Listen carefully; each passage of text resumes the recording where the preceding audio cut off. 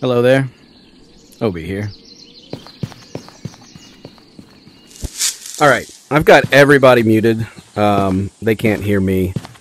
But I am able to interact with everyone, and at the same time I have multiple windows open.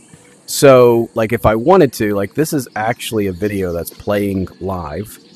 And I can walk around, so you can see that the video's playing, and I'm in ATT, and I'm able to interact and talk to people. Now, how do we do this? So, if we go to our settings, go to your system and make sure that you have the latest update, which is, yes, I know, version 69.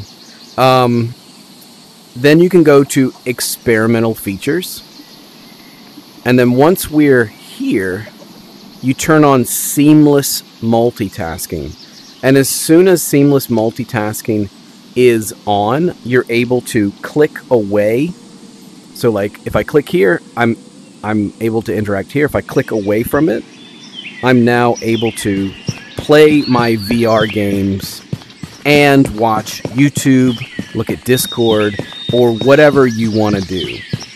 Of course, this is not obviously ATT specific, but I thought it was something pretty cool that everybody would appreciate. So thanks again, Dosh, for showing me this.